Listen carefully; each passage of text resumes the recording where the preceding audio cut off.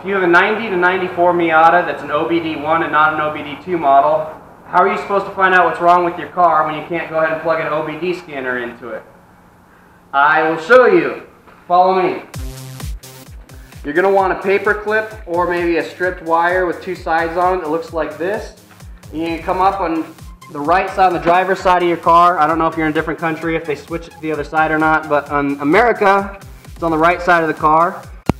Inside of the diagnostics box, you will notice there's already a sticker labeling the pins.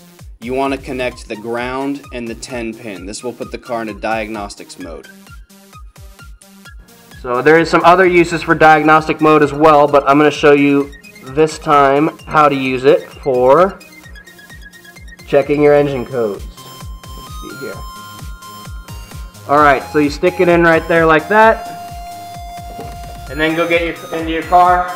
Alright, after you jump your panel, go ahead and get in the car, put your key in the ignition, and don't crank the engine over.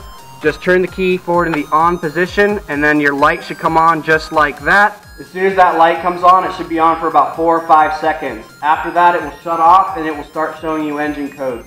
It will show you a long flash or a short flash, and you count all of them. A long flash counts as 10 and short flashes count as 1. So if it does 2 long flashes and 3 short flashes, that would be the number 23.